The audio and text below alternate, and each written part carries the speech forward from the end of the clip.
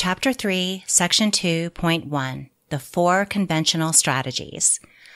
One of the most common complaints against supporters of freedom, and more specifically the libertarian-type activists, is the fact that they can't seem to accomplish any significant progress towards a free society.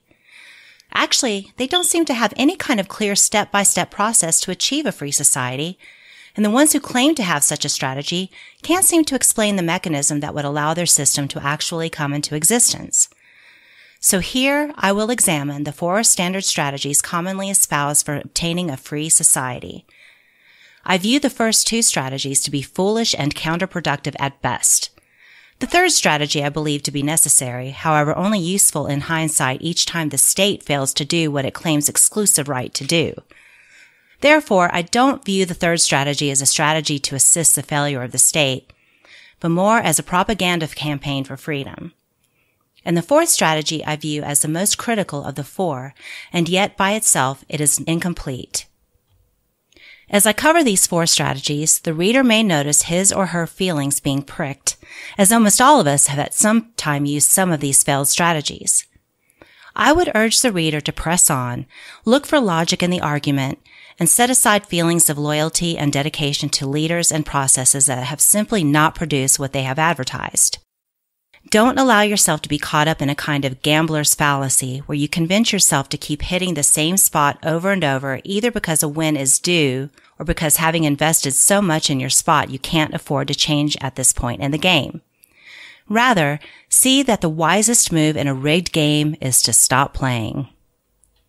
Chapter 3, Section 2.1.01. Strategy 1. The Political Means. Vote for Joe. Support this law. Repeal this law. Vote for me. I'm better than Joe, and I'll support this law while I repeal that law. Sign this petition so the government will do what we say. We'll win a majority, then we'll use democracy to force the world to be free. Without exception, every anarchist should already know that there are 2 fundamentally opposed means whereby a person can achieve their desires and their sustenance. These are work and robbery. There simply is no third choice. When you work to produce something, or when you peacefully persuade someone to trade for something that has been produced through work, you're using the economic means to satisfy your desires and needs. The opposite of this is the political means, or robbery, where you use fraud, theft, violence, or threats of violence to satisfy your desires and needs. On the surface, there would seem to be a third means of satisfying your desires and needs, that being either charity or lottery. However, upon closer examination, charity lottery is simply a subset of either the economic means, where the charity lottery is voluntary and is the direct result of the abundance produced by the economic means, or it's a subset of the political means, where robbery is justified by giving a portion into the charity lottery, usually for a political advantage of some kind. This fundamental truth, that all desires are fulfilled from either the economic means or the political means, is the cornerstone of ethical anarchism. If you intend to establish a free society, no longer bound by the evils of government, theft, coercion, and violence, what kind of fool would you have to be to assume the path to obtain such a society could be found in utilizing government theft, coercion, and violence as your means? In addition to the blatant absurdity of using theft, coercion, and violence to stop theft, coercion, and violence, a thinking person should ask this simple question. Why continue to do something that, in the last 10,000 years, has never worked? That said, the direct political means, however immoral, provides something the other 3 methods lack. That is a theoretical mechanism to kill the state. Theoretically, some saintly, incredibly wealthy, and brilliant human could take over all the governments of the world, crush the international banking cartels, dissolve the government connection to corporations and the military-industrial complex, free the media to publish the truth, and break government bonds with the clergy and all education systems, and then choose to release humanity from the state by dissolving the whole system. And if you believe that is actually possible, you likely believe in unicorns, elves, the Easter Bunny, and candy that falls from rainbows. Yet, That is a more likely scenario than the ones most believers in statism place their undying faith. An argument can be made that an activist involved in a political campaign, voting, petition circulation, lobbying, or some other political activity can be doing that activity for the purpose of gaining the attention of the public or making a statement. The argument being that the political means can be an educational opportunity, not an attempt to change government. Oftentimes, the activist who runs for office will privately say that they have no intention of winning or that they are secretly an anarchist.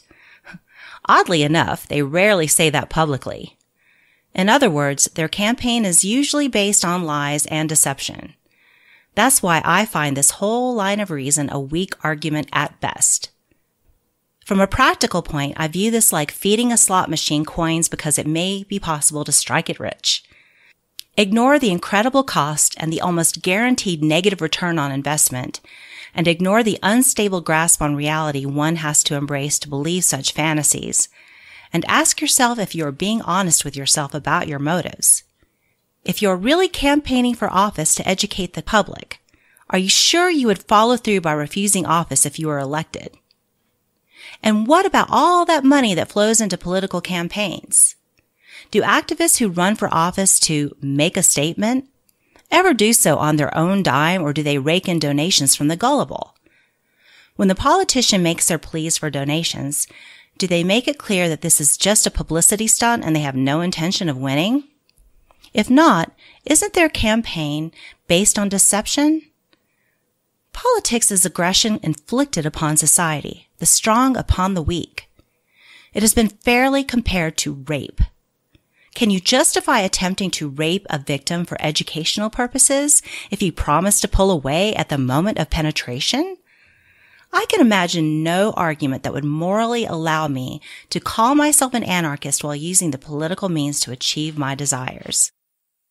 I can imagine no argument that would morally justify deceiving people into giving me their hard-earned money for a political campaign that I knew I had no chance of winning.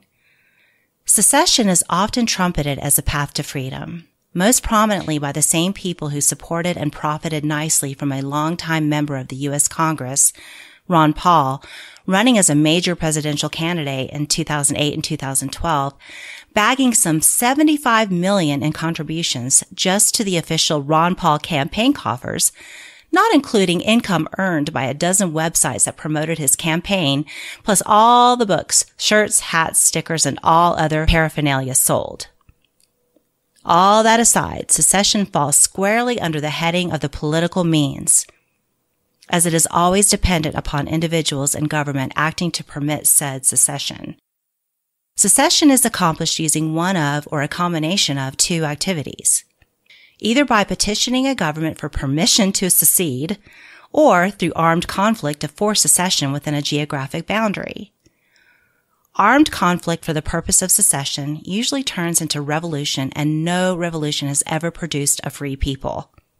Revolution is a violent, bloody process that, if successful, exchanges the old tyrant for a new one, then forces that new government on people whether they want it or not. Petitioning the government, whether by voting or any other process, is the act of using government to achieve your desires, again, the political means. And once again, it has never produced a free people. Also, every secession movement to date has had, as an aspect of its purpose, a set of geographic borders to divide those people within the new governing body from those in the old governed territory, to be enforced upon people on both sides of that border line by violence whether or not they wanted that border. That is the direct opposite of freedom. The truth of the matter is, if you scratch a secessionist, you get minarchist blood. Their true goal is a tiny local watchman government. Embrace secession and minarchism and ignore all historical examples of tiny watchman governments morphing into death camps owned by an empire or becoming the lapdog of that empire. Believing in secession as a path to freedom is literally a non sequitur. One simply does not lead to the other. There is no mechanism connecting the two. Secession is a simple exchange of a faraway master enforced locally to a local master. The proponents of secession often resort to slogans and mantras about anarchy being the ultimate secession of the individual. But again, their ranting lacks a mechanism to explain why a government of any size would ever allow secession down to the individual level. Secession is much like alchemy. It seems to make sense, requires lots of faith and an element of magic, and will never produce what it advertises. Yet its believers fanatically cling to it in spite of all evidence and logic. Why then do leaders of the movement still push the political means as a viable strategy to achieve a free society? I don't know the definitive answer, but considering that a conservative estimate of the overall profitability of the Ron Paul campaign tops $100 million and ended with his son embedded in the U.S. Senate, I suspect the answer is not that hard to imagine. But here is a different question. Is there nothing that could have been done with those millions of dollars that would have been a better investment to liberty than handing it to a politician and his little factory of cronyism and nepotism? Chapter 3, Section 2.1.02. Strategy 2. Civil Disobedience. In my whole life, no other topic has caused more people to be angry at me than when I've explained the accepted legal definition of civil disobedience. The reason for such anger is that so many people have invested so much of themselves, including life, liberty, and property, in support of civil disobedience. Then when they hear the cold, hard facts, not washed through a poem by Henry David Thoreau, but the actual truth, they simply refuse to face the fact that they are not doing what they think they're doing when they commit civil disobedience. So rather than accept the truth, they take their frustrations out on me, the messenger. Fortunately for you, dear reader, I don't care how many angry libertarians and anarchists want to spew hate at me for popping their magic bubble. My only responsibility is to speak truth. Therefore, once again, I enter the breach. Civil disobedience is not an act of revolution, rebellion, nor anarchism. Civil disobedience is an intentional, usually peaceful, breaking of a law to demonstrate resistance, not to government itself, but resistance to that specific law while remaining obedient to the overall concept of government law. As such, most modern governments recognize civil disobedience as a rightful method to redress a specific grievance. Oftentimes in court cases, the civil disobedient does not face the same punishment as someone who normally would break the same law. So keep in mind, no matter the intent of the activist, civil disobedience is considered in the same category as voting, petitioning, sending letters to politicians, and marching in a protest. You may point out one or two specific cases where a person used civil disobedience and a court reacted with an extreme sentence or punishment. To this I would answer, of course this happens. You didn't think government thugs would obey their own laws and procedures, did you? They do what they want to do. Government justice is often dictated by the whim of a government judge who is lenient when he feels good and harsh when he feels bad. This is the one glaring reason that civil disobedience is almost always the most foolhardy choice a person can make when considering the question of how to influence government. And really, that is the key phrase. You're trying to influence government to behave in the way you want it to behave. In other words, you are back to using the political means to achieve your desires. An argument can be made that an activist involved in civil disobedience may be doing that activity for the purpose of gaining the attention of the public. The argument being that civil disobedience can be an educational opportunity, not an attempt to change government. This is a legitimate argument, but let's be honest with our terminology. If you argue that what you're doing, although it may appear to look like civil disobedience, is actually an attempt at getting attention, then let's call it what it is. It's not civil disobedience, it is a publicity stunt. Why deceive? Why not just be honest from the start? Why not admit you are poking the lion so that if the lion wakes up and tears you limb from limb, you'll have a great video for your social media page and you'll get more attention? This seems childish to me, but it can be considered educational. Of course, you may end up with your brain splattered across a sidewalk by an angry cop, but that will definitely go viral on the internet. In short, I would advise an anarchist to consider the possible cost of putting yourself at the mercy of a government goon and ask yourself if it is worth that price for the hope that a government may change slightly, or perhaps your hit count on social media may increase. Again, I'm not condemning such stunts. I'm simply urging wisdom and maybe some good old-fashioned cost-benefit analysis to compare the risk to some other action that doesn't involve the possibility of death by cop. That said, no act or series of acts of civil disobedience have ever produced a free society. A slight temporary reprieve in tyranny can sometimes be achieved, usually at great cost. But like secession, there is no mechanism in civil disobedience that would cause a government to shut down and vanish. For whatever civil disobedience is or isn't, we can be assured it is not a useful strategy for obtaining a free society. Chapter 3, Section 2.1.03. Strategy 3, Speaking Truth for Posterity. The phrase, speak truth to power, is an old Quaker phrase that has been co-opted by several groups for different purposes. Although it didn't make it into print until the 20th century, its origin is commonly believed to be a 19th century description of an event in 1655 when Quaker activist George Fox was captured and brought before Oliver Cromwell. Facing the threat of death by flames or worse, Fox proclaimed without fear or respect of person the truth as he knew it to be. Cromwell, a Puritan and a sworn enemy of the Quakers, was so impressed by this man of faith that he let Fox go free. Twice. Subsequently, the story has become perverted to purvey the idea that Fox spoke truth to power to influence government to do his bidding. Balderdash! Fox had exactly zero influence on the Cromwell government. George Fox almost certainly believed himself to be a dead man, talking as he rebuked, condemned, and reviled the murderer Cromwell. The fact that Cromwell's conscience struck him and caused him to act in mercy towards Fox speaks to Cromwell's Christian upbringing and parentage, and not to the absurd idea that facing death, Fox tried to use the government that he so reviled. The witness of George Fox's life proclaims that any words he spoke to Cromwell were spoken with a full knowledge that he was speaking to the ages, not to some usurper on a man-made throne of blood and gore. Thus we have the key. We must boldly speak truth in the face of power, not to influence power, but to state truth for posterity's sake. Ludwig Heinrich Edler von Mises said, "Do not give in to evil, but proceed ever more boldly against it." Mises could have easily taken the path of Milton Friedman and sold himself into the service of the powers that be. But like Fox, Mises was not that kind of man.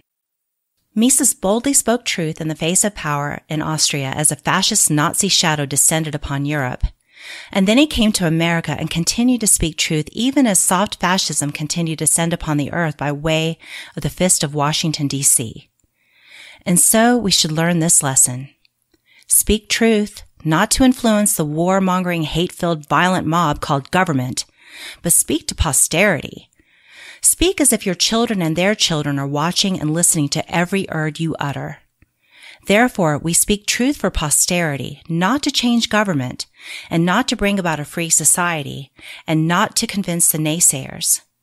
We speak truth to posterity for the sake of posterity. One fast note about filming police, and then I'll cover this topic more thoroughly later.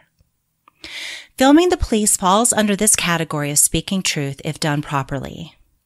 If you as an activist are filming police so that police will be more accountable, or so agencies will hold police more accountable, you are not a friend of freedom. You are a statist. Stop reading this book, go lick the boot of your master, and leave the activism to those of us who know who our enemy is. If, on the other hand, you understand that police are nothing but violent enforcers for their state masters, and their only real job is to kill, maim, cage, and destroy for the purpose of intimidating the general public, then we are on common ground. Eventually, governments on all levels will outlaw the filming of police. Again, more on this later. But before that time comes, documenting the activities of police is a critical aspect of speaking truth for posterity. The only way we can justify the irregular warfare that is about to erupt is if we have thoroughly documented the brutality of police. The only way the rest of the world can know the oppression you face in your neighborhood and in your town is if we film not only police, but every oppressive action of the state everywhere it happens. Filming, recording, exposing, and documenting everything we can document is an act of speaking truth for posterity. This is true in the Americas, in Europe, in Asia, and everywhere governments use their enforcement boot to choke humanity, but it is also true in the neighborhoods and villages of Pakistan, Yemen, and other places where governments rain death upon the innocent for the sheer purpose of causing terror and hate, while filthy politicians in the West strut around claiming they are bombing for peace. In the future, our generation will be judged based on how we, as individuals, respond to the vile actions of governments around the world as they murder and maim the innocent in the name of peace. Chapter 3, Section 2.1.04 Strategy for Agorism. Buckminster Fuller famously said, "You never change things by fighting the existing reality. To change something, build a new model that makes the existing model obsolete." This foundational wisdom is why one person setting up a Bitcoin wallet and using it is a more effective means of fighting tyranny than all the End the Fed websites, books, t-shirts, rallies, and petitions combined. On the other hand, several breakthrough designs that Fuller invested in never caught on in the marketplace because they were crushed by giant government-backed corporations who were deeply invested in the old model. So as much as I love the genius of Bucky, and as much as I love the innovation of the blockchain, it is simply one wheel on the cart. By itself, it will go nowhere. For Buckminster Fuller's philosophy to actually work, someone must break the violent monopoly stranglehold the state maintains on the market. Despite all of Buckminster Fuller's genius, he never understood that corporations like General Motors, along with the U.S. federal government, would just slap down his new model and continue selling the old model. This is the current situation with blockchain technology and Bitcoin. As revolutionary and inventive as it is, and as valuable as it is in our struggle, by itself it will not produce a free society. It is simply one tool. I should clarify what I mean by agorism. Sam Konkin said, "The goal of agorism is the agora, the society of the open marketplace as near to untainted by theft, assault, and fraud as can be humanly attained is as close to a free society as can be achieved. And a free society is the only one in which each and every one of us can satisfy his or her subjective values without crushing others' values by violence and coercion." I like that definition. I would add to that, agorism is counter-economics in action. Although black markets are part of the agora, agorism doesn't have to involve black markets. Growing your own veggies, repairing your neighbor's roof in exchange for a motorcycle, or riding that motorcycle without license or registration are all acts of agorism. Driving to Florida, buying a load of oranges from a farmer for cash, taking those oranges to Cincinnati and selling them by a freeway off-ramp without a permit is agorism. Running a private loan business without permits or permission from government is agorism. I have long been a supporter and practitioner of agorism. It's not easy and you probably won't get rich, but there is a kind of satisfaction knowing you're outside of the state system. Full-on agorism has its dangerous side. Every bowman in the woods who refuses to support Prince John runs the risk of being kidnapped by the sheriff. And any time you find yourself in the hands of the state, your situation becomes precarious.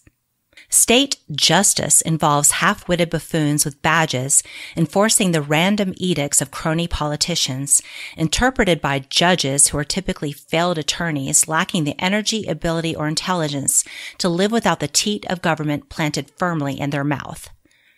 So none of those people can be depended upon to act like predictable, civilized humans. Since the vast majority of agorism requires some kind of permanent base of operation, a farm, a compound, a storefront, or even a website, you become a stationary target for the sheriff of Nottingham to come snorting around looking for a cut of your business. For this reason, agorism requires wisdom and an ongoing balancing act to teeter between full-on fiscal independence and just doing enough to support the agora without landing in a cage. Agorism is not the end-all be-all that some would have you believe, but it is a necessary step in the right direction. By itself, it will never, as Konkin had hoped, starve nor bleed the beast in any significant way. If our numbers somehow grew to the point that the state were ever seriously endangered by agorists, government agents would simply label us terrorists, demonize us in the mainstream media, round us up, and cage or kill us. Instead, agorists can play the game wisely. You don't want your children indoctrinated by the state, so don't send them to government schools. You don't want to feed your family fluoride-infused food and drinks, so learn how to filter your water, avoid mass-produced food and drinks, and eat healthy. You don't want to serve the Federal Reserve or the international banking cartels, so use cryptocurrencies as much as possible and save yourself the cost of outrageous fees in the process. Approaching agorism with this mindset allows us to embrace the counter-economy without deifying a process. A sort of odd subset of agorism is a notion that peaceful parenting will descend upon a generation and bring salvation from our blessed mothers. Now, don't get me wrong, I'm not saying we should beat children. I'm only saying that, again, deifying a process won't bring a libertarian Garden of Eden. Please keep in mind, peaceful parenting is not new, is not a product of libertarian thought, and like other pie-in-the-sky fantasies, provides no actual mechanism of how it will end the state. Peaceful parenting libertarians will never reproduce at a rate so significant that their little angelic wonder children will have any kind of numerical advantage in a world of billions of statist children. Also, in spite of what a certain mind-controlling Canadian salesman purports, peaceful parenting doesn't guarantee peaceful children. I am the father of 3 peaceful adult anarchist children, and I can tell you there are many factors involved in raising children. My father was raised in the hill country of Appalachia during the 1920s and the 1930s and was never struck by an adult during his entire childhood. It didn't magically make him a libertarian anarchist any more than my mother was, and she was raised in a violent home where whipping children with a switch was a daily occurrence. By the way, she was one of 12 children, so I will not judge the morality of her parents for using corporal punishment, having never lived in a house with 12 rug monkeys swinging from the drapes. I will only say that as an aspect of agorism, child raising can only take us so far, and then we have to rely on something else to actually kill the state. Otherwise, we hand our peaceful children a world of violence for them to deal with. The oldest and most time-tested version of agorism is escapism.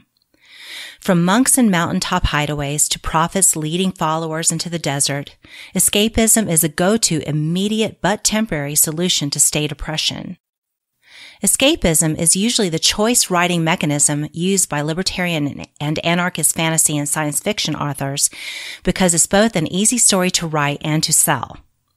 Typically, escapism involves some dynamic personality that the followers rally around, almost always a man with an angelic vision and a huge personality, and a fitting ego. In most cases, this version of agorism ends in one of 2 ways.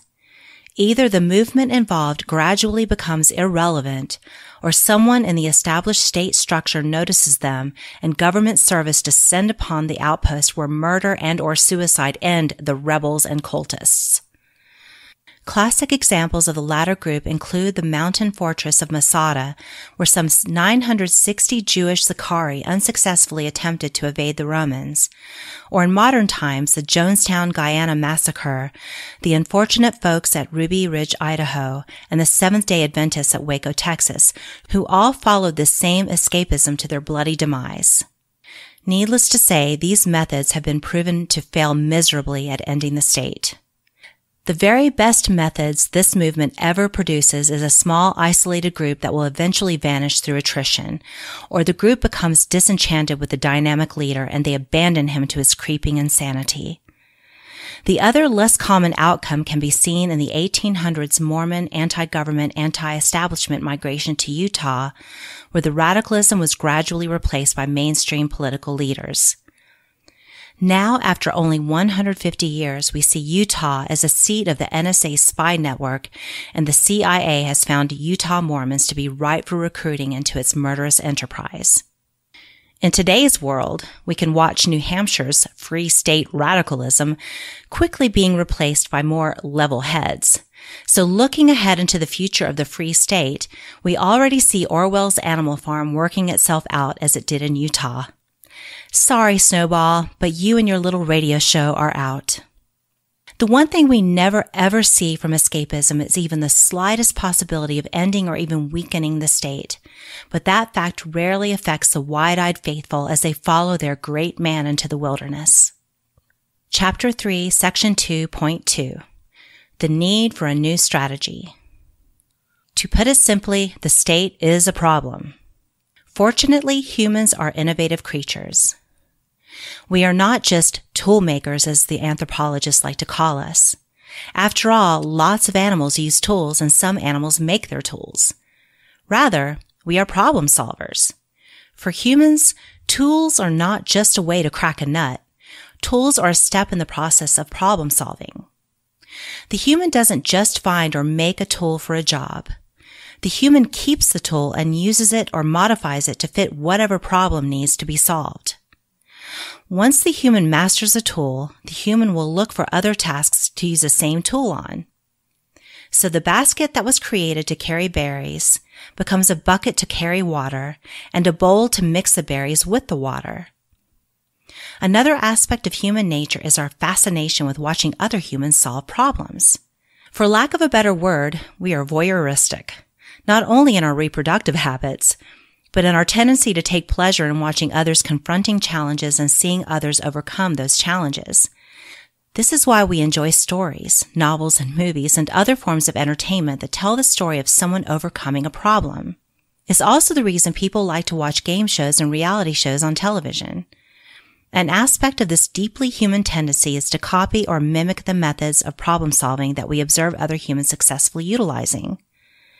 In spite of what authoritarians want to teach our children, copying is not cheating. Without the human urge to copy, we would still be naked, sitting under a bush in the Kalahari eating bugs.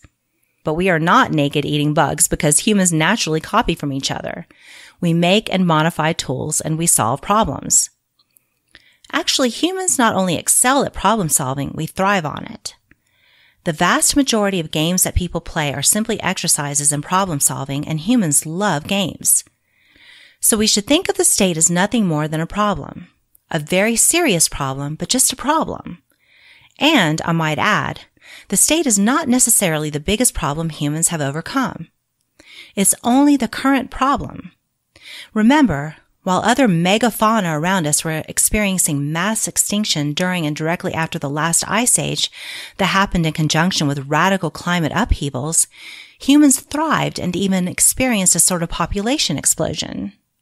Keeping the problem in perspective, we must reject the myth that the tools commonly used are the only tools that can be used. Since using the political means is both unethical and counterproductive, and since civil disobedience is nothing more than a publicity stunt at best and always involves unnecessary risk, and since speaking truth for posterity is great but does little if anything to advance our cause in the present tense, and agorism, although critically important, cannot achieve our goals on its own, we must have a fifth strategy if we are to succeed. So then, since our problem is the state, and to defeat it we must break the power of governments, corporations, banking cartels, the media, the intelligentsia, and the clergy, why not copy from an entity who has taken this process to an art form? No one is as good at eliminating competition as the state itself. No one has more experience at killing governments, corrupting the media, discrediting the clergy, and baffling the intelligentsia than the state. No one is better at destroying a currency than the state. If we examine how the state kills competition, what tools the state uses to destroy governments, and how the state manipulates the storyline to always favor a pro-state agenda, then we can copy the methods of our enemy and turn them on him. We have but two limitations. We must do this task while keeping our actions within the zero aggression principle. and we must avoid the trap of central planning and leader dependency. That may be tricky, but it is not impossible for the species that figured out how to thrive during mass extinctions and ice ages. So what lessons can we learn from our enemy, the state, that we can use to kill governments, corrupt the media, discredit the clergy, and baffle the intelligentsia? During the 1940s, the major governments of the world were engrossed in a war that touched almost everyone alive at the time. The obvious aspects of the Second World War involved massive troop movements, the incineration of cities and people living in them, incredible destruction, the rounding up and murdering of populations, and stark hunger for millions who were robbed to pay for it all. Everyone knows at least something about that war. What is less known about that time is that even when warplanes stopped filling the skies and tanks stopped rumbling across the earth, there continued to be unseen armies engaging in sedition, subversion, sabotage, and irregular warfare. Not uniformed armies marching in lines, taking orders and throwing grenades, but workers, fouling machines, nurses passing secret messages, radio broadcasters spreading propaganda, and riflemen selectively disposing of high-value targets. So 3 governments were famously defeated in the wars of the 1940s. But in the decades that followed, dozens of governments were toppled, religions were perverted, cultures were crushed, and powerful corporations were brought to their knees. Was this done by activists chalking the sidewalk in front of police stations, video blogging about the Federal Reserve, or following some liberty cheerleader to his private Galt's Gulch in the desert? No. The CIA, the MI6, KGB, and Mossad did it with some of the tools in this book. If I do my job, I will show you the raw tools that should inspire you to develop the new strategy while respecting private property and the rights of the innocent, and doing so without central planning and without a great man.